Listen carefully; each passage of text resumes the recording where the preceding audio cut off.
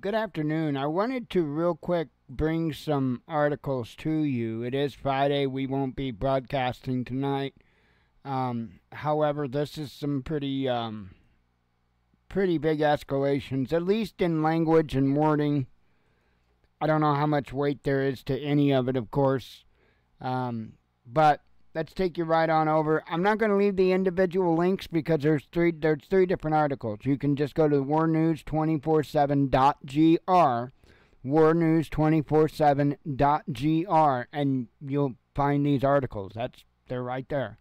So anyway, it says here, this first one, Iran analyst says Israel will not be able to respond to Iran's retaliation. And it's a very short and sweet article here. It says the position that Israel will not force Iran to enter a multi-action game, which would cost Tehran dearly, is formulated by Iranian analyst Ruhollah Modaber. In his statements to the Russian news agency RIA Novosti, Modaber claims that Israel made a strategic mistake by destroying the Iranian consulate in Damascus with an airstrike and will not be able to respond to Tehran's retaliation. The Ynet agency reported that several Israeli military and Mossad have approved plans to respond in case Israel is attacked by Iran. Okay, so that's kind of a dark statement to make about the situation. Another article here, I don't know really which one. I guess I'll do this one because this is older than the other one. Titled A Matter of a Few Hours, Iran's Attack on Israel, writes the Wall Street Journal, with the finger on the trigger, says the IDF. Says Iran is expected, or maybe the IDF has finger on that, I don't know. Iran is expected to attack Israel in the next 24 to 48 hours, with an exclusive Wall Street Journal report saying that the Jewish state is preparing for an immediate attack on the north or south of its country. The Wall Street Journal report said a person briefed on the Iranian regime's leadership said no final decision has been made, but plans for the attack had been discussed. The attack is a response to the attributed to Israel's strike on the Iranian consulate in Damascus, Syria, which killed several members of the Quds Force of the Islamic Revolutionary Guard Corps, one of whom was also a member of the Hezbollah leadership.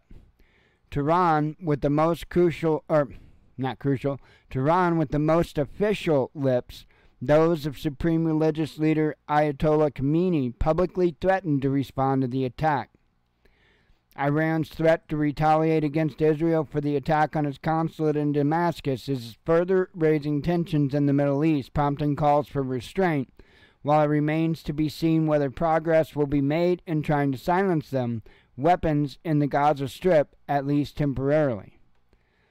Iran is threatening to launch a major attack against Israel, U.S. President Joe Biden said earlier this week, reaffirming U.S. support for its close ally despite tensions between the two governments over the way Israeli military operations are conducted in the Gaza Strip.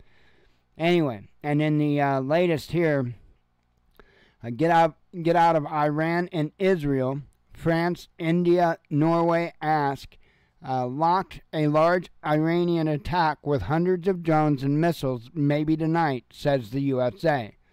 So let's see what this has to say.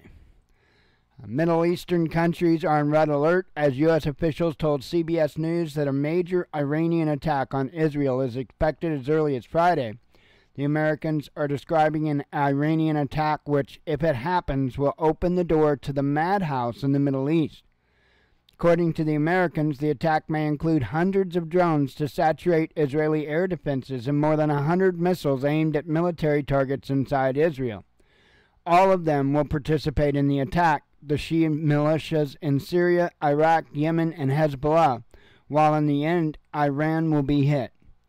Soon after Israeli media leaked that Israel was preparing for the worst-case scenario that U.S. officials believe could materialize within hours, the possibility of an immediate attack on Israeli soil by Iran. They also noted that the IDF and Mossad approved plans to attack Iran if Tehran attacked Israel from its soil. So, France's foreign minister recommends the French to completely avoid traveling in the coming days to Iran, Lebanon, Israel, and the occupied Palestinian territories, sources close to him told AFP. The French Foreign Ministry says relatives of diplomats based in Iran will return to France and that the French civil servants are now barred from carrying out missions in Iran, Lebanon, Israel, and the Palestinian territories. Meanwhile, India issued a security alert urging Indian nationals not to travel to Israel and Iran due to the prevailing situation in the region. It notes that Indians already in the two countries should take maximum precautions for their safety and keep their movements to a minimum. Norway has issued a travel warning urging its citizens not to travel to Israel due to Iranian threats.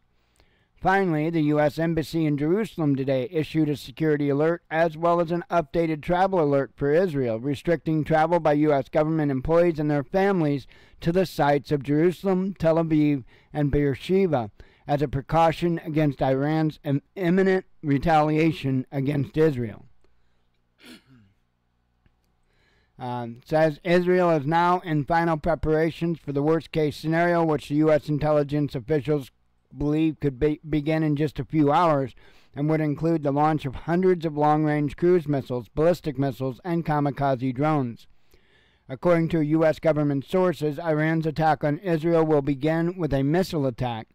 The threat of an Iranian attack on Iran is, that's what it says. The threat of an Iranian attack on Iran is real, alive, and immediate, the U.S. emphasized. I think that's written wrong. While Bloomberg noted that the U.S. is preparing its defense, they have not moved additional troops into the area.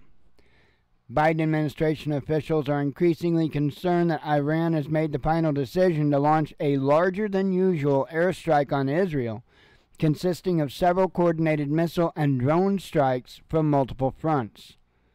So, and then it just goes on, talking about diplomacy. It's only one more section, but you get the point.